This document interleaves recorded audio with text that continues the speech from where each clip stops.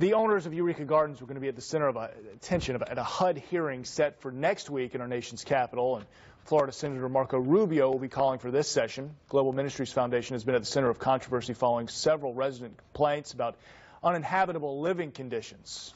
We've been on top of the slumlords at Global Ministries Foundation for a year now, and this is another step in holding them accountable. They've been stealing taxpayer dollars, they've been endangering the health and safety of people, and I've been disgusted by these slumlords. They're crooks.